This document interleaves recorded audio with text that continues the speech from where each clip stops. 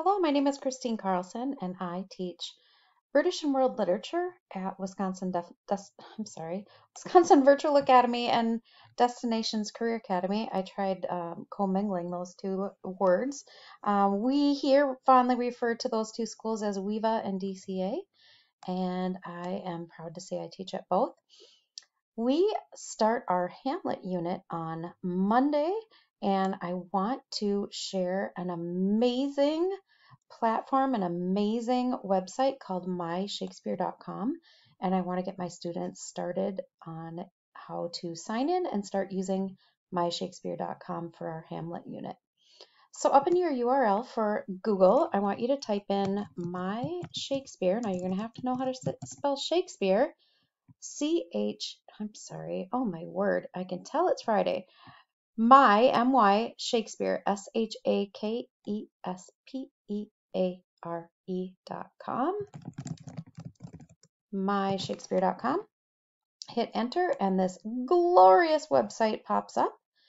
Let me tell you how much I absolutely adore this website and all it has to offer.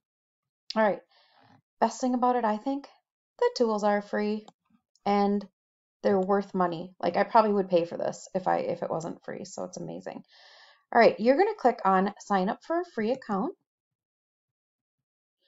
And I want you to sign in with Google. I want you to use your Google account that is associated with your first and last name, so that if you turn something in for me from this myshakespeare.com site, I will know it's you, right? So don't be using your Jingle Bunny 2023 account or something like that, because I won't know it's you, and I want to be able to give you credit for your work. So you're going to sign in with Google, and you're going to sign in with the account that you have with that's associated to your first and last name. I'm just going to use this for today. And this will pop up. Please complete your profile.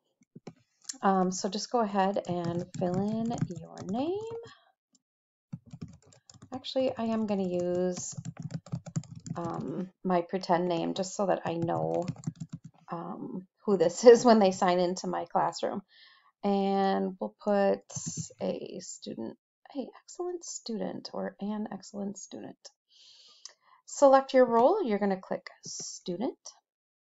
You're going to enter your school name, and if you go to DCA, enter that school name. And I want you to, under join a classroom, you're going to put in a code, depending on if you're in my morning or you're in my afternoon course. So if you are in my morning session, you're going to use the code 83 capital P as in Paul, N as in Nancy, H as in Henry, R as in Ralph. If you are in my afternoon session, you're going to use the code 62 capital S as in Sam, U as in umbrella, J as in John, H as in Henry. Pause this if you need to.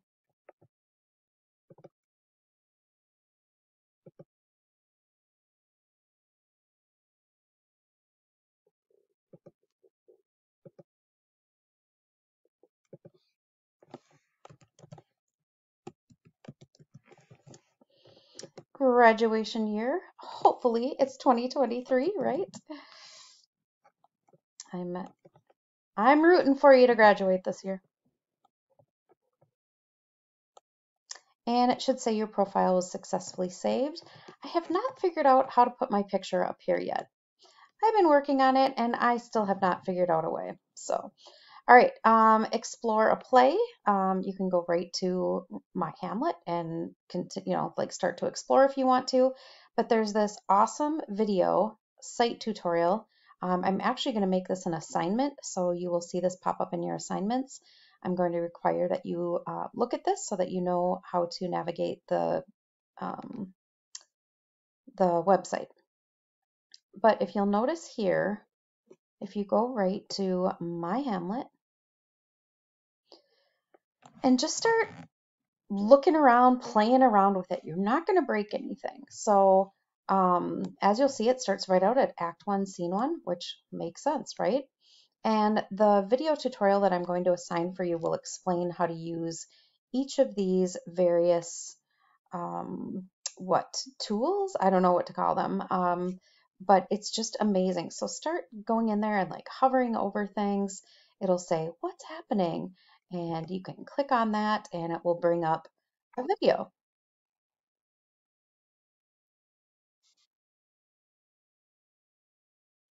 And you can click on this little audio speaker thing.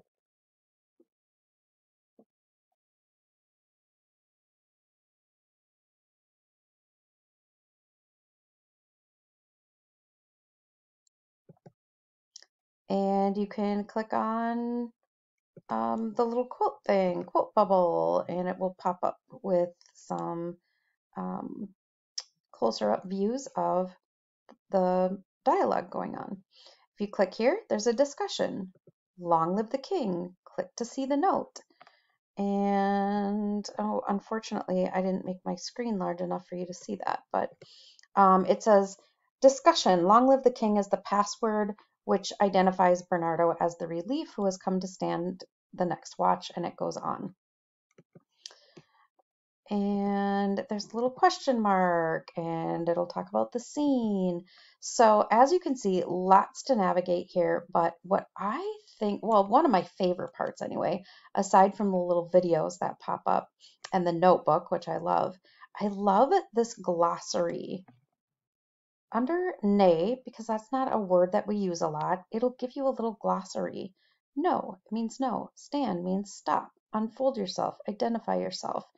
This is phenomenal for my students because Shakespeare language can be really difficult, right? So this is invaluable, I think, as a resource. And then of course, and oh, by the way, you have to have this turned on, gloss words on. If you have that off, they go away. So make sure that's turned on because I'm going to keep it on because even sometimes I don't know what some of these words mean. If you click on Notebook, you can do all sorts of things in here. I'm going to let you watch the video to find out what those things are. And then when you want to get out of your notebook, you can just click back to play. All right, I'm going to leave you to go and look at the site tutorial so that you know how to best operate within this website. Enjoy it, have fun with it. It should help your understanding of the play Hamlet. And I look forward to sharing this unit with you. Have a great day.